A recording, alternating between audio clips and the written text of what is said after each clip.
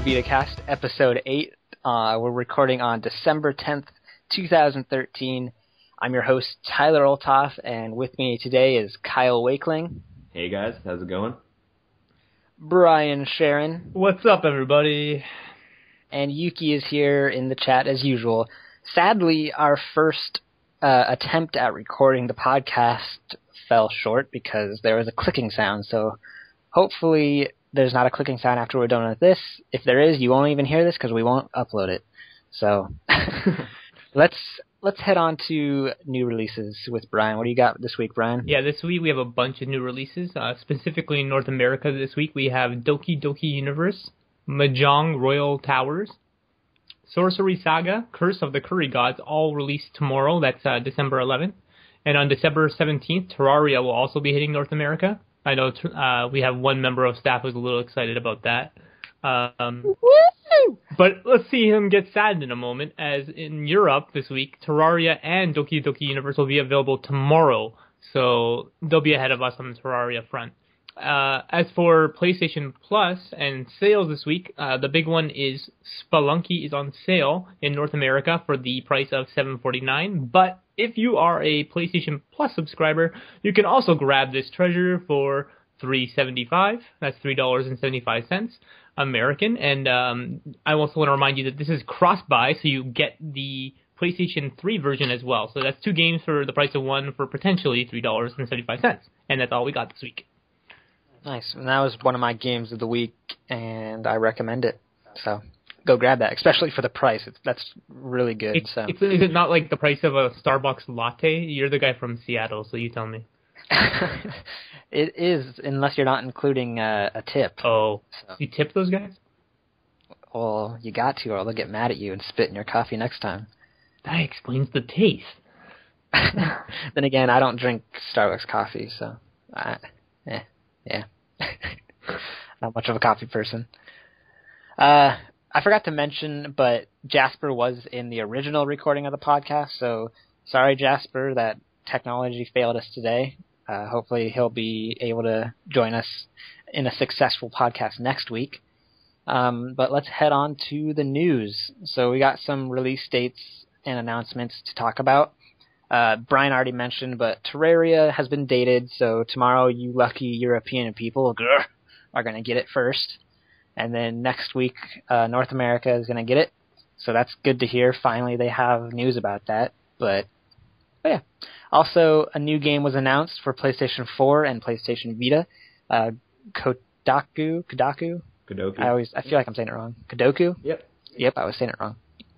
But yeah, that's a stealth-like horror game, and it sounds interesting. The Vita definitely needs more horror games, so I'm welcoming it with open arms. So, Kyle, do you know more about this game? Or Brian? Yeah, I wrote the piece about it though when the news came out.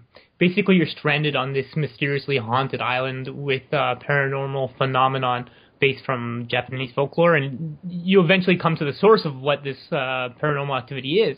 But it's up to you to get off the island and prove what you found on this island. So it looks like it's going to be more of a cerebral type of adventure, and that's kind of what we need on the Vita. A scary game that doesn't necessarily involve weapons as well.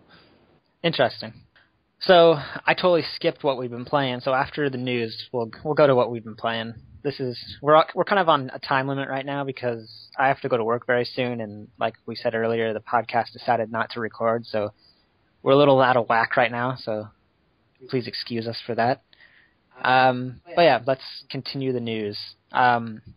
Telltale Games announced two of their new projects, Tales from the Borderlands and Game of Thrones, and Telltale has been releasing games for the Vita, so it's kind of safe to say that these could be possibly making their way to the Vita. So those were announced at the VGX Awards thing, and I don't think anyone was really expecting Tales from the Borderlands, but Yeah. What do you think on that one, Brian? I think you're the one that broke those or wrote those stories. Yeah, I had to cover VGX while you guys did the lounge play, so I obviously got the short end of the stick. But there were rumors before about Game of Thrones. They just got confirmed, which is good. I think, the big surprise was Tales from the Borderlands. That's a collaboration between Telltale Games and Gearbox Software. But it will be a Telltale adventure, so don't get that mixed up. It is a Gearbox property, though. I don't think anybody was expecting that, and I'm still kind of in shock that this thing exists. But it's good to see some risks being taken. That's one thing for sure. Yeah, and let's hope they make their way to the Vita, because they make great games, so it's always welcome to the platform. All right, next, Sword Art Online Hollow Fragment has been dated in Japan for April 24th, 2014, and this is a title that Kyle knows a lot about. So, Kyle, do you want to talk a bit about this? Sure. So, Sword Art Online is based on an anime out of Japan that's actually quite popular over here in the West. It's basically about people who go into a video game using Nerve Gear, which is like a virtual reality headset. And once they get into this game, Sword Art Online, which is just released, they're locked in. So there's no way to log out. There's no way to get out. If you unplug yourself from like the real world, you're killed. Or if you die in the game, you're killed. So pretty much the only option is to fight your way through and beat the game in order to get out. The game itself is based on the anime, and seems to be more of a soul sacrifice boss fighting game, maybe with a little bit more of an open world concept than Soul Sacrifice has. But we'll be looking more at that in the future. Yeah, that's something I'll keep my eye out on, because I did like Soul Sacrifice and whatnot. But let's hope it actually comes to North America or to the West. So one game that hasn't come to Europe yet finally has some details for a European release, and that's Ys Memories of Celceta. It has a projected date of February 2014, so it doesn't have an exact date, but look for it next year in February. Also, Stealth Inc. Lost Clones DLC is up, so if you really liked Stealth Inc., there's some more DLC for you to dive in on. And I've enjoyed what I've played of Stealth Inc., but I haven't really gotten back to it. I've been way too busy with all these other games, and now that I know when Terraria is coming out, you guys aren't going to see me for a while. So, also, Killzone Mercenary, we talked about it earlier in previous week's podcast about them releasing a series of updates, and Update 1 finally came out, which fixes the size of the previous updates and fixes some bug issues, but sadly Kyle and I experienced some extra issues added after that, and I'm hoping I'm hoping they get noticed and they fix those, because they fix one thing and they break another, which is kind of annoying. Yeah. Kyle, you got something? Yeah, it just seemed like when you were partying up, the party app settings seemed to not allow you to choose the level or your game type half the time. I'm not sure if that's because of the new patch or just something that they've implemented on their end, but it's definitely not working 100% right. Although that patch was good because it did free up about 800 megabytes of space, so more games. We could all use more games. That's true. So yeah, the first patch is out, so next is... I don't know what the second patch was. I can't remember. Do you guys know? Well, you're talking about the fourth patch scheduled? Or, yeah, the next one that's scheduled. You're pulling a George Lucas on me. You're going back and forth with the timeline. I'm sorry. It's okay. Insert Hayden Christensen. No, I'm kidding. I think I put you guys on the spot. You guys don't know what's the next one? Yeah, I don't remember what the next one is. All right. Well, yeah, anyways. I don't know either. That's why I asked you. So let's move it along. Iron Galaxy, the guys behind Dive Kick. Dive Kick!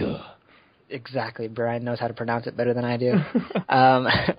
They have started working on Borderlands 2, which is good to hear. So that means the game will be coming out hopefully late 2014. But yeah, they started working on that, so that's good to hear. That's all I really got for that one. Well, yeah, so we were joking around about Dive Kick, and I think a lot of people may be more familiar with them from Dive Kick recently, but it should be kept in mind that they did work on the Bioshock 2 DLC, so they do have experience with first-person shooters. Yeah, that's good to hear. When I first announced who was working on it, I did get a little worried. I was like, Dive Kick? That's it? What? I can't do the voice. I'm bad at that. But yeah, knowing that they have some more experience in different genres, and especially a first-person shooter genre of its caliber, that's good to hear. So if you were worried about who was working on it, don't be. Or worry less. Exactly. All right, so in other news, Sony Santa Monica, the developers behind PlayStation All-Stars Battle Royale, have committed a pledge to continue working on fixes. They planned a release of a bug fix a while ago, and they kind of just never brought it up again. So a lot of people started wondering what's going on, and they finally commented back saying that they're still working on it. They've just been really busy with a lot of the ports to the PlayStation 4 involving Flower, Sound Shapes, and some other titles. So if you're still playing PlayStation All-Stars and you're wanting those bug fixes, you should be getting one hopefully soon. Also, Firesprite is a studio that is rising from the ashes of Studio Liverpool, which was the developers behind... oh wow, brain fart. Wipeout. That's it. Wipeout 2040 app. Yeah, they're getting together and starting up a new studio, so that's it's good to hear because that game was awesome, and a lot of people were very disappointed when they found out Studio Liverpool was no more. So it's good to hear. Yeah, they're sticking around. They actually, it's funny because in August of 2012 they said, we're dissolving this company, but they didn't even really dissolve it. Most of the core people from or past people have rejoined Firesprite. So it seems that a lot of the people coming from Studio Liverpool are still there. They've also got some fresh faces, and they recently worked on the PS4 Playroom. So it's not like they're sitting idle or just starting up again. They've been working. Nice. That's good to hear. So more PlayStation Vita TV evidence is building. Andrew House had an interview and talked a bit about it. Kyle, you wrote the story on this, right? Yeah. Pretty much, it seems like Andrew House was talking. I forget who he's getting interviewed by, but he pretty much said that they had always had a different plan for releasing the PlayStation Vita TV in the West. So that pretty much right there leads us to believe that it's always been the plan to release the PS Vita TV, and that it's coming. So it's really the biggest hint we've got so far without them actually coming out and saying, hey, get ready for it. Right. So yeah, if you're looking forward to PlayStation Vita TV, you've got some more evidence that it's coming. So sit tight. Also, yesterday we got some new firmware. Firmware 3.01 was released, and not a whole lot was changed visually, but it looks like we got some stability fixes and bugs and whatnot. So that's good to hear. If you're experiencing any issues, hopefully those were squashed with this update. Also, Soul Sacrifice Delta has a Japanese demo coming up in a couple days on the 12th of this month, and our very own Kyle is going to be switching over his account to try it out. You excited for that, Kyle? Oh yeah, I actually switched over to my JP account when the original Soul Sacrifice demo was released and played that. So it'll be interesting to play the spiritual sequel, even though it's not necessarily a sequel, and see how that fares compared to the original. Nice. Yeah, you're gonna have to let us know what you'll be doing in a post, most likely, right? Yeah, I'll be posting my thoughts, I think, on the site, and we'll definitely talk about it next week in the next podcast. Cool. So I look forward to his post and his thoughts next week, of course, when we record. And Brian has some news about Batman and Isaac. Yeah, so there's a pair of things that aren't listed in our itinerary. Yeah, so Batman Arkham Origins Blackgate received its first patch, and this is a big patch. It essentially fixes every reported bug, and there were a lot of them that appeared for the game, including the notorious Black Mask bug, which basically ended your ability to play the game. So if you were holding off on all the bugs to be fixed before picking it up, or you got stuck in the middle of the game, well, now's the time to return to it. And as for Isaac, the news is about the Binding of Isaac Rebirth, which is a port of the Binding of Isaac coming to PlayStation Vita. Basically, Edmund McMillan has his own web. Stutter. Yeah, you think?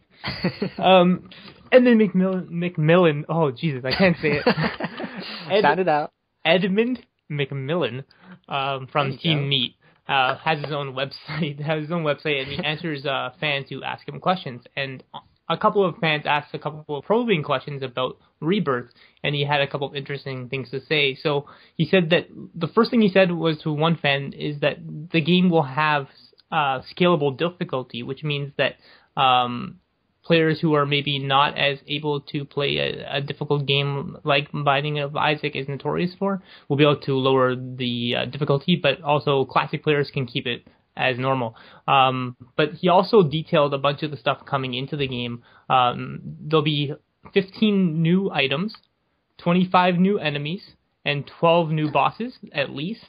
And furthermore, there'll be new floors, secrets, challenges, rooms, and room types.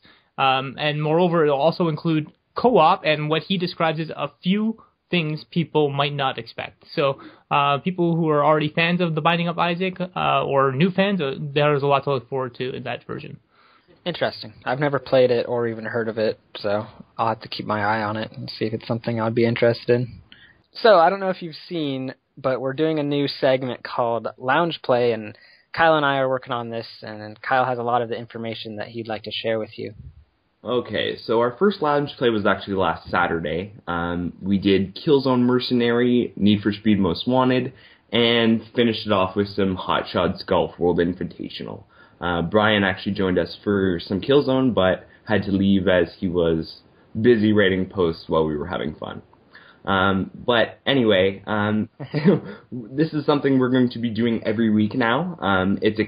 It's pretty much our reach out to the community. So not only do we want you guys to play with us, but we want you to start your own little groups in the chat and stuff like that and play with each other. So it's really just our movement to get you guys involved and get multiplayer gaming going for the Vita, because really it seems like a lot of the time when we jump on games, there's not a lot of people to play with, or it's hard to find, games that are, going without jumping into the middle. So it's really for us to play with you guys and for you guys to meet us, talk with us, and find your own games. So yeah, that's what that's about. And this coming Saturday at 2 p.m. Pacific, 5 p.m. Eastern, or 10 p.m. Greenwich Mean Time, we'll be starting our first game, which will be most likely Killzone. And then we will also be playing Soul Sacrifice and Little Big Planet after that. So if you guys want to comment on either the already posted Lounge Play number 1 post, which details what we did Saturday, or there will be another post towards the end of the week, which you can sign up on, and we'll get you into a game with us. So look forward to that. All right, cool. Yeah, I'm having a lot of fun with that, so get on this, people. We need some other people joining us, and I can kill you all in Killzone, so. Yeah, that's right. That's a challenge. I'm threatening you guys. So Brian made a mistake, so why don't you correct that, Brian? Yeah, so I said all the North American releases were coming out tomorrow. They're actually out today, I believe. So, yeah, Doki Doki Universe, Mahjong Royal Towers, and Sorcery Saga, Curse of the Curry Gods are all available today. Nice. All right. Well, since I skipped it earlier, let's jump into what we've been playing. I've been playing a few games, more than normal, because of the Lounge Play. I jumped back into some Need for Speed. I haven't played that in a while, so that was a lot of fun, minus some lagging that was happening during that. I also played some more Killzone Mercenary. That's always a lot of fun to play. And I played a lot of Hot Shots Golf with Kyle and some other members of the community. That was a blast. I also played some Yeast Memories of Celceta. I'm still early in that game, but I'm having a lot of fun, so I'm looking forward to see where that game takes me. And I feel like I've played another game, but I can't remember what it was. Huh. Alright. I've never heard of HUD. Is that any good? I can't remember. Didn't have a lasting impact on me. It was kind of... Alright. Yeah, I think that's it. Alright, guys. So what I played this week, pretty much my time was spent going back and forth between Yeast Memories of Celceta and Stick It to the Man, other than the lounge play with Tyler, where we played Killzone, Need for Speed, and Hot Shots Golf. Although, actually, I should say that Tyler and I have also been jumping into Hot Shots Golf at, like, the middle of the night for me and playing some of that, so that was interesting as well. But my main games I focused on this week, as I said, were Yeast Memories of Celceta. There we go. There's my tongue-tied. And really, it's an awesome game. I really recommend it to anybody who enjoys action RPG games. It's very well done. Looks a little bit better than a PSP game, but it's not graphically impressive as much as it is gameplay impressive. The story as well is pretty good. So really, I'd recommend it to anybody who likes action RPGs or even adventure games, because it has a lot of adventure elements in it as well. Other than that, like I said, I was playing Stick It to the Man, which the review went up today, I believe. It's pretty good. They've injected a lot of really good elements into the game. However, it seems like they didn't do anything to balance them. So one moment you're kind of getting, funny quips from somebody while you're reading their mind. The next minute you're stuck trying to find stickers while you wander around for 25 minutes. So the way the game's set up is kind of disjointed, and they could have done a little bit better job of it, especially with the interactive elements. But overall, it's pretty good. I gave it a 3.5 out of 5. So have a look at that on the site. Brian? Yeah, I've been playing a bunch of stuff. For fun, I've been able to play a little bit of Killzone Mercenary with you guys during lounge play, but unfortunately I had to run for VGX, which was fantastic. But other than that, I've been playing a boatload of PlayStation mobile games. The first, which you can find on the website, I reviewed Passing Time by Honey Slug, the people who make Frobisher Says. It's a funny little soccer game or football if you're in Europe. But it's not necessarily about soccer or football. It's basically a little bit of a puzzle game in which you have to do a bunch of different tasks using soccer players and use the Vita's touchscreen to pass. You tap on a player, it passes to them. Seems simple. But each player, depending on the game type, has set pass, and you have to find the best way to the goal in most cases. So I gave that a 4.7 out of 5, and I really enjoyed it. There's a lot of game modes for what you get on PlayStation Mobile, and it's a ton of fun, and it's actually a pretty charming game. Other than that, I've been playing Gun Commando, which is a Doom or Duke Nukem 3D-esque first-person shooter, so really retro. You should expect a review of that up later in the week. And I've also been playing Mononoke Slashdown, which is a 2D action title, very similar in aesthetic to something like Muramasa, but not necessarily with the Metroidvania type of mechanics. And then lastly, I've been playing Flower for review as well. You can expect that later in the week, but as a little bit of a preview for the review, basically it translates the experience from the PlayStation 3 when it first launched pretty well. It's a beautiful game, and it's everything it's been told to be. It's everything it's been promoted as. It's relevant to that. So yeah, that's what I've been playing.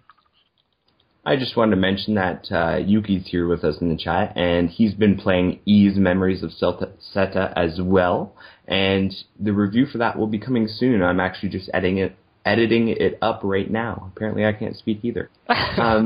Spreading. It's spreading. Brian, you've given us the disease.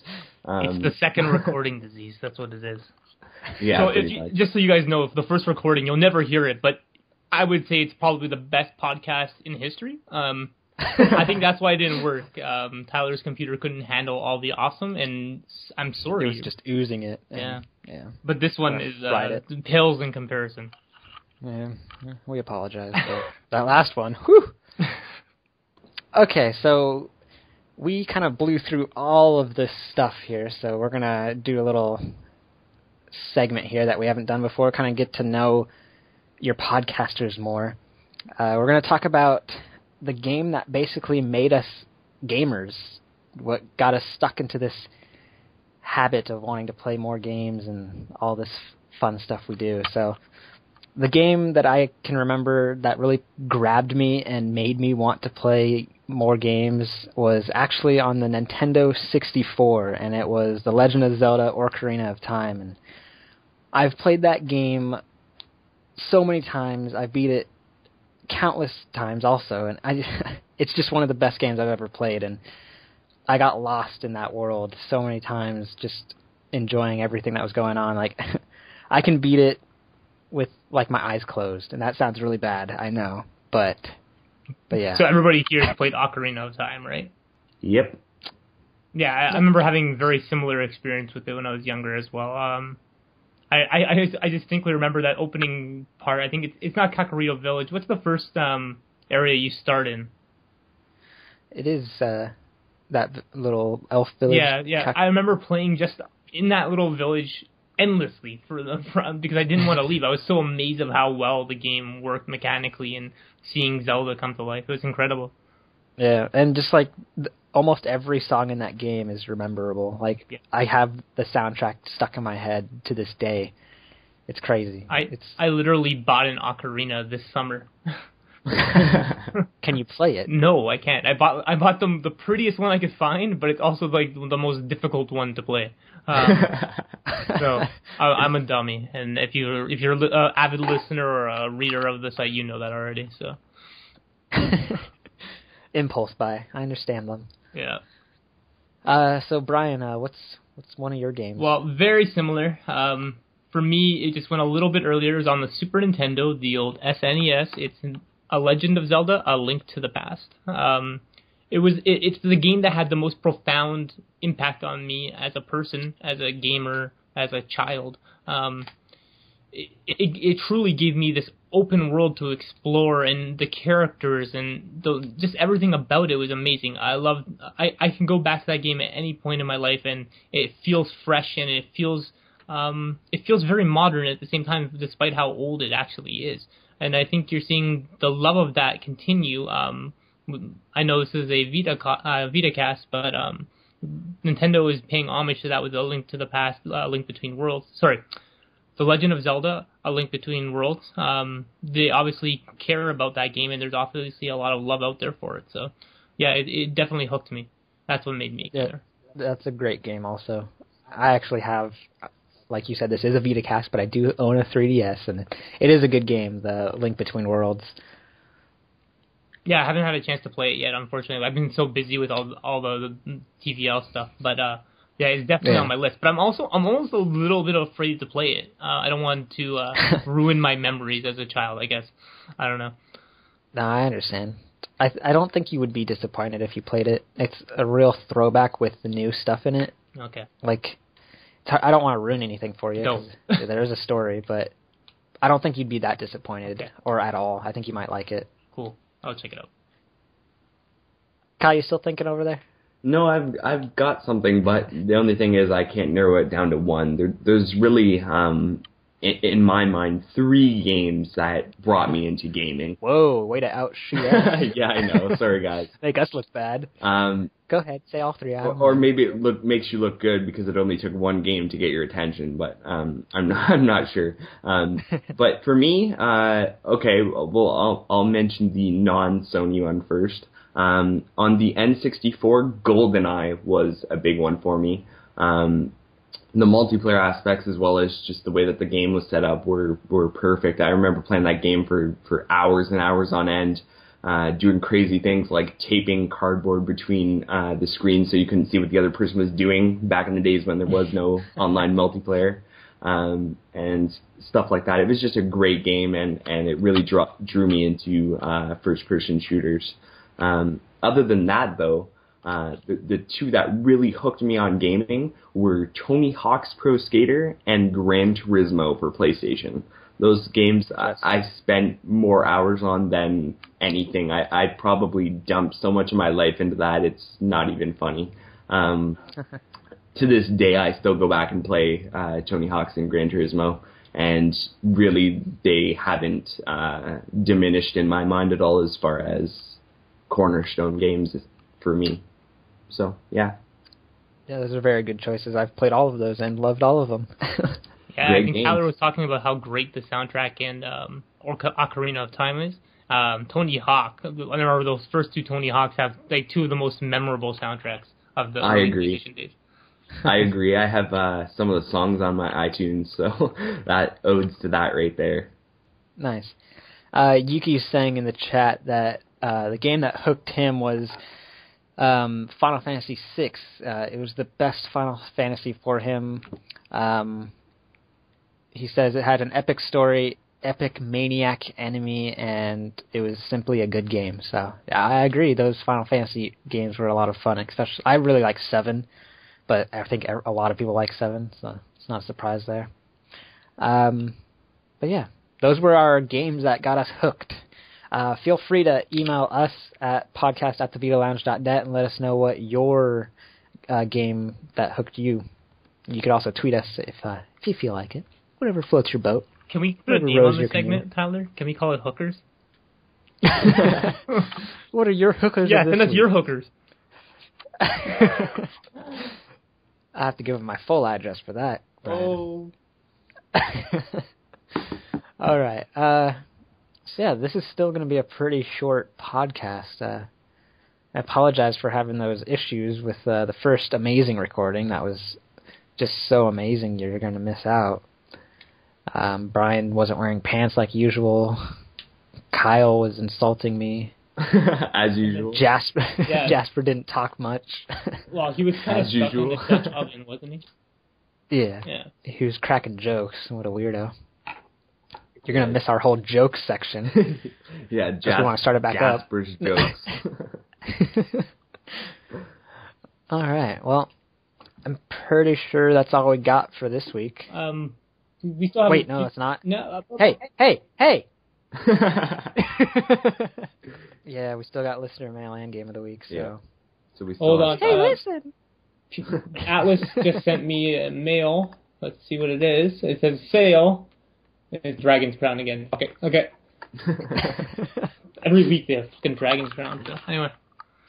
All right, Kyle, let's head on to listener mail. What do you got? All right, so our listener mail this week is from Liam, and Liam wants to know how we go about recording our podcast because he's starting one for a site he's working on in 2014. So I'll let you interject there, Tyler. So being as I'm the podcast recorder, I mean, the last episode, or our last recording that messed up, I explained it so perfectly, it's going to be difficult to really do it again, but I'll try my best. Basically, I use a program called Pamela that works with Skype, and you can download that off the website. If you just search Pamela on Google for Skype, just not Pamela, you might find a porn site. And you can download that, but sadly, it's going to be discontinued in this month, so the fact that you're recording in 2014, I don't even need to even mention Pamela, so she's out. But there's a lot of videos up on YouTube if you need help. I actually need to do it myself because of Pamela being discontinued, so we're going to be in the same boat as you, kind of. But when we figure out what we're going to do, we'll let you know, because we've got some options that we're working on, but we don't know if they're going to work properly for what we want to do. So unfortunately, I can't answer that question perfectly, so I do apologize. But like I said, we'll let you know. Yeah, I think that's all we got, right, Kyle, for listener mail? Yeah. All right. Whoa, where'd it go? There it is. All right, so the game recommendation for this week is me. Yeah. Well, not the game. I'm not a game. That sounded weird. Last time I chose Spelunky, which is a great game. It is on sale, so go grab that. This week I am choosing Hot Shots Golf World Invitational, or Everybody's Golf 6? Yes. Is it 6? It's 6. Yeah. But yeah, that's a great game. Kyle and I have been playing that a lot, and it was in our lounge play last week, and we had a blast playing with some of you guys. But yeah, it's a pretty deep game for what it is. It looks kind of childish, but when you actually get into it, it's pretty good. I mean, there's a lot to do, like skill-wise, like little things you got to watch out for involving wind. You got to realize that there's hills that are going to make the ball turn a certain way, and just a lot of things, like the way you hit the ball can determine how it will roll when it finally lands and all that stuff. And there's just a lot of depth to it, and including the multiplayer, which is a lot of fun and works really well. There's 4-player online, and then there's also 8-player, I think, continuous, so everyone shoots at the same time, so you don't actually have to watch the person take their shot. So that's a much quicker round, but it's less interactive, I think. It's more entertaining making fun of Kyle as he misses a 2-foot putt. So. Or making fun of Tyler as he, chips it over the green. Whatever. Hey, I had a really awesome chip in. It was an eagle from like 60 yards, so. Yeah, and then you were just telling me that you missed a 3-foot gimme, so. Okay, it's a gimme. I can't do anything about it. The computer takes it. Exactly. The computer lost for you? Like, come on. You must suck real bad for that to happen. Okay, so it was on a tiny cup challenge tournament. So the cup, like, the hole was extremely small. So, bleh. But yeah, it's a great game, minus the gimme not working sometimes. And that's the only time it's ever happened, so don't think it happens every time, or often. But yeah, that game it's pretty awesome. So, and it's a release day game, right? It came out day one, right? A launch game. That's the word, launch game. I could not think of it. Between breakfast and dinner, it's launch. Ryan coming in saying some more words improperly. That's what you pay me for, right? We don't pay you. Oh, okay. It's what we don't pay you for. Oh, okay. It makes more sense. So yeah, that's a fun game. So go grab that. That is my game of the week. Woo! So to turn some stuff around, I don't know if you've noticed, but John was on here from the beginning of the podcast, and if you've noticed, has not been with us for the past couple episodes. I'm not going to go into it too much because it's his own personal stuff that we don't need to be talking about too much to everyone. But he's just taken an absence from the cast and from TVO, but he's still around talking and whatnot. But he's just got some stuff to deal with, so we do wish him the best and hope that he returns soon, all better. So get better, John. Yeah, John. We love you, John. John! Let's not keep going up. We can't escalate this any further. See who can do the highest voice. Somebody's dog at home. Mine cracks out when I get to a certain height. Oh, another thing I would like to do is Xbox off. Right, cool. So if you're using your Xbox Connect right now, I'm sorry, I just turned your Xbox off. Actually, I have an Xbox One, and that's not how you turn it off. Okay, how do you turn it off? And can you say it very loudly, please? Xbox, turn off. Wait a second. Yes. There we go. Xbox. Do you have to say, off. Wait a second? No. Oh, okay. It was like a script, like when you're reading an actor's script, and it has like... exit stage left, and you say exit stage left. Yeah, so you don't actually want to say that, see? Being an actor of my prowess. Impeccable quality. Of bullshit, no. What? Hey. What? Say what? Anyways, this just got derailed. I have to go to work in like 5 minutes, so I need to end this. So, let's get out of here. So, obviously, you can find all the news and reviews and all the goodness that's coming out for the Vita on the VitaLounge.net.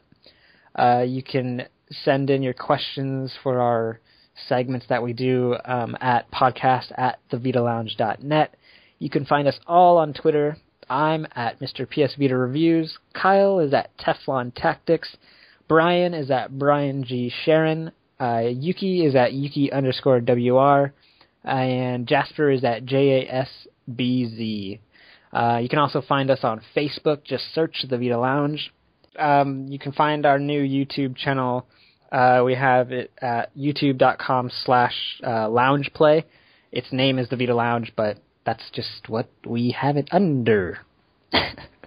Also, Kyle was mentioning earlier, we do have the new feature going on, Lounge Play, so those will be happening on Saturdays, 2 p.m. Pacific, 5 p.m. Eastern, and 10 p.m. Greenwich Mean Time, so get in on that and join us and have some fun dying by my hands in Killzone Mercenary.